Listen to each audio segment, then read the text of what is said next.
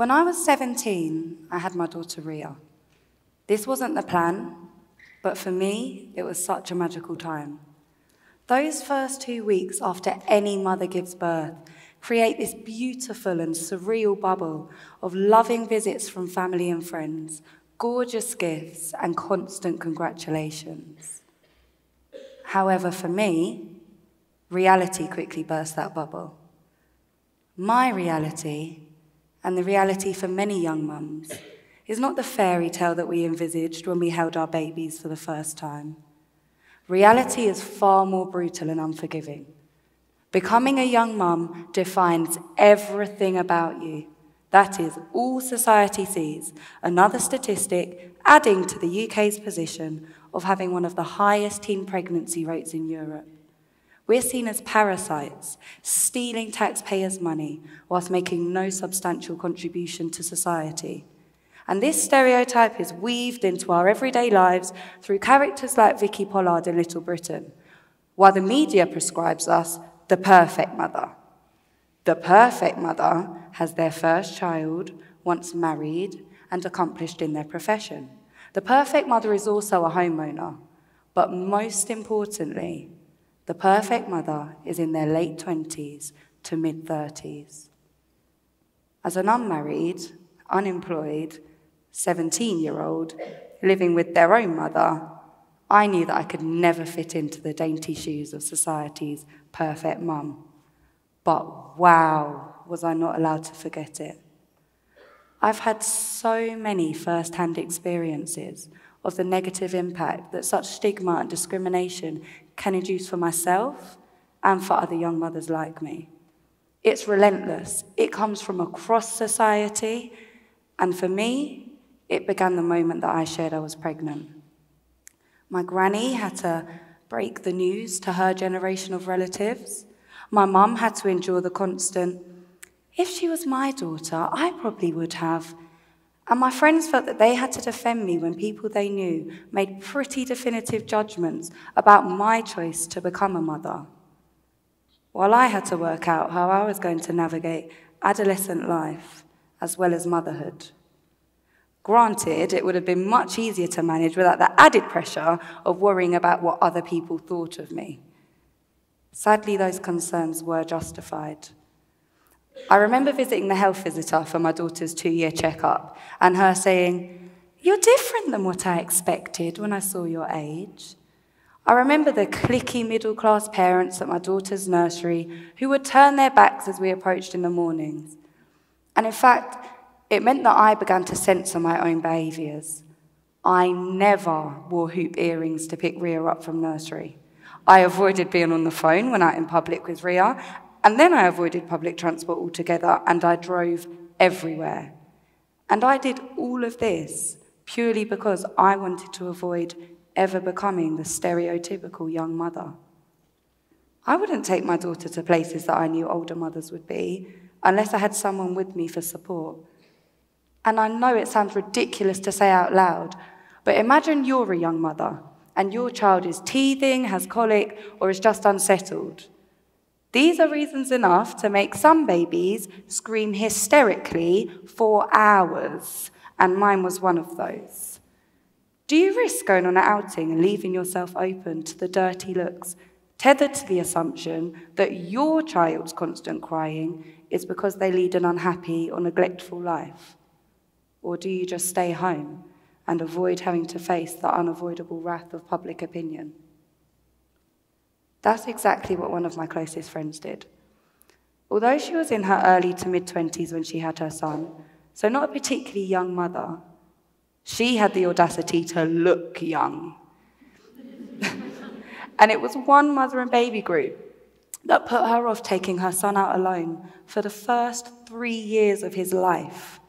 All the other mothers were much older than her, and not one attempted to acknowledge or include her.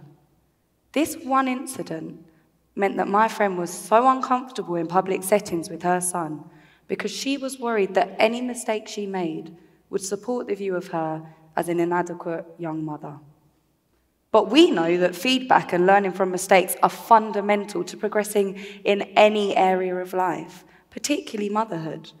So why do we continue to validate the pressures felt by all mothers to be unattainably perfect through our own representation of mothers?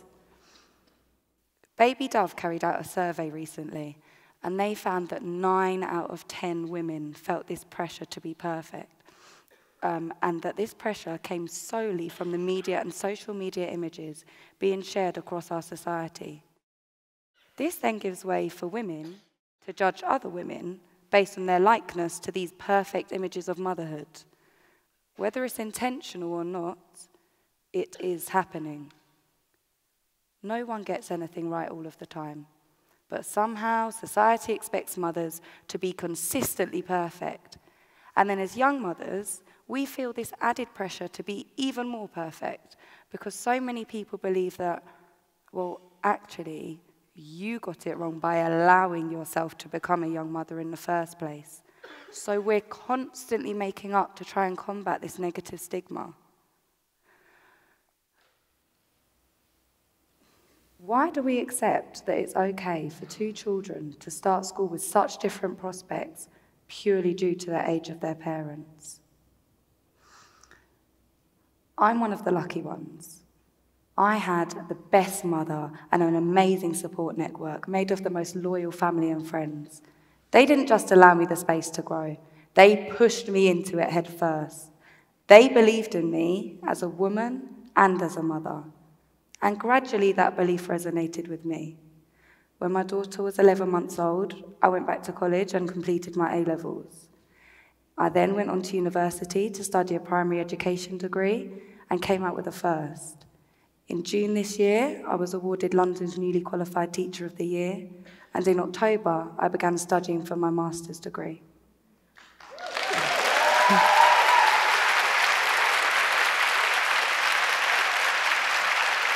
With each step that I have taken, my confidence has grown, and now I am sure of myself as a woman and as a mother. Although my achievements still manage to shock, as I constantly get the, wait, you're only 24, but your daughter's 7, so you had, and I can see the mental calculations going on. Yep, I had her at 7. I had her at 17. Wow. You've actually done so well for yourself. These terrible expectations create the glass ceiling for young mothers. It seems absurd that in a society where we are so aware of the ramifications of discrimination and prejudice, that we are still allowing it to affect the next generation. Because it's pretty self-explanatory that if young mums do not feel confident enough to take their children out and offer them the experiences that are going to enrich them as people and as citizens, then those children will always be at a disadvantage.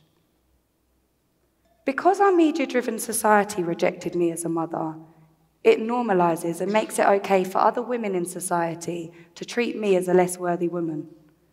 Other women didn't need to stand up for me on the train when I was pregnant. They didn't need to help me up the stairs with my pushchair. And these prejudices are experienced by so many young mothers. We represent just a fraction of the greater prejudices experienced by other mothers and all women. Because let's face it, as women in society, all of our choices are cross-examined and critiqued. Don't be a young mother. Don't be an old mother. Don't be a mother with too many kids. Don't be the mother of an only child. Don't be a mother that doesn't work at all. Don't be a mother that works too much. Don't be a mother with no time for themselves. But do make sure that at some point you become a mother, because otherwise you become one of society's defective women.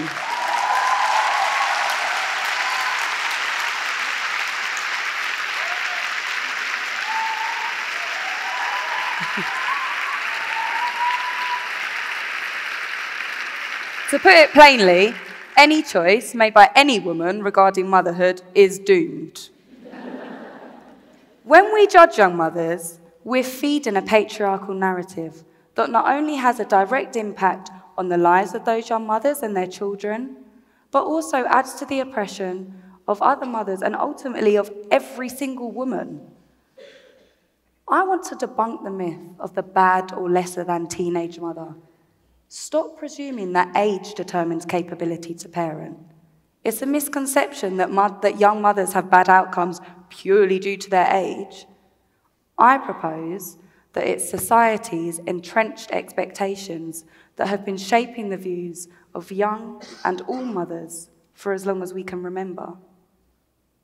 The only way that I managed to change the narrative was by ignoring the voices that told me I was an inadequate mother, stopping the self-judgment. I am a good mother, and I will continue to be. Thank you.